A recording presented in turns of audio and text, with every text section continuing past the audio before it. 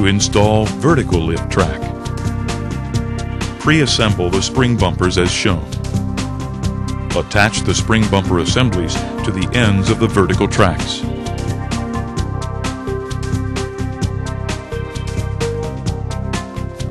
Attach the end bearing plates as described in the high lift installation instructions.